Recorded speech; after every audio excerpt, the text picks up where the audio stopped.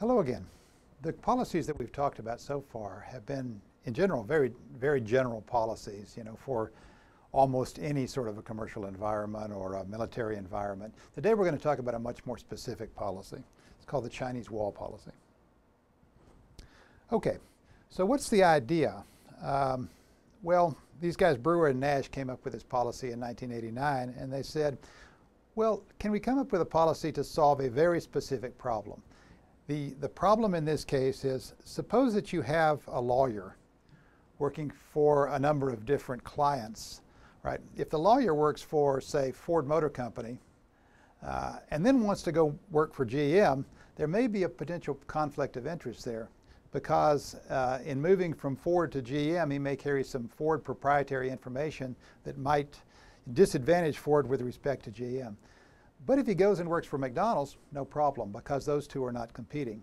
So the idea is, how do you come up with a security policy or a model that captures this sort of a situation and says what can and can't be done within that context?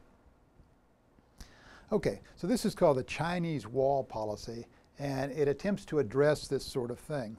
Strictly speaking, this is not an integrity policy, though it has some integrity aspects. It's more a confidentiality access control policy. So how does it work? Well, the way they modeled this was, you can imagine three levels of entities or objects within the system. So you have the standard objects, which is files and things like that, that the lawyer or consultant or whoever might have access to. You have a set of company groups. So for example, all the files associated with GM and all the files associated with Ford and all the files associated with McDonald's. And then you have a set of conflict classes.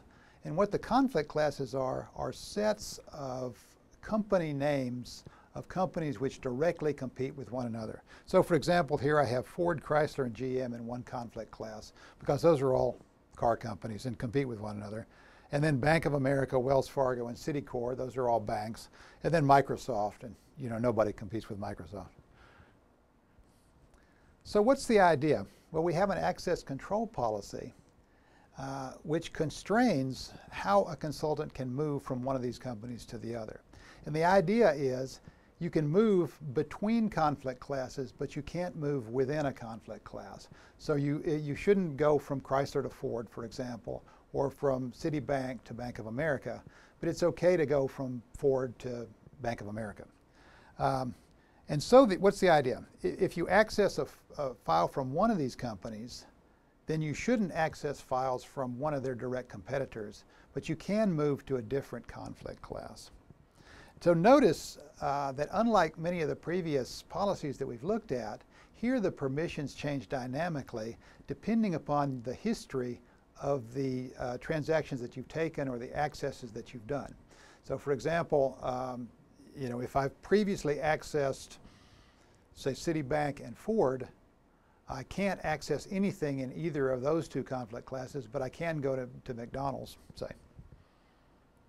All right, so as with many of these policies, they came up with some fancy rules to describe this, which have kind of familiar names, in particular the Simple Security Rule and the STAR property. The Simple Security Rule is about what I can read, as always, and the STAR property is about what I can write. And I don't really want to go through these, but they're fairly standard. The idea is to keep information from flowing within a conflict class. Okay, information can flow within a company and can flow from one conflict class to another. The STAR property is a little bit interesting and a little hard to understand at first. What it tries to preclude is, say, a consultant taking, say, Ford's information and writing it into, say, Citicorp's files, and then somebody else might come along later on who's working for, say, Chrysler and read that information. And so that's why this rule is designed to prevent a flow using another company's files as sort of an intermediary, and then thereby flow information within a class. Okay, so what have we said today? We said that unlike previous policies, Brewer and Nash's Chinese Wall Policy is designed to address a very specific security problem. That is conflicts of interest by a consultant or a contractor moving from one company to another. And this illustrates that not only are security policies able to solve these very general problems, but we're also able to write policies that can solve fairly specific problems. And the Chinese wall policy is such a policy. It's a specific access control policy designed to solve this particular problem.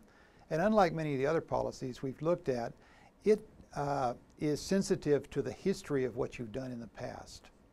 Thank you.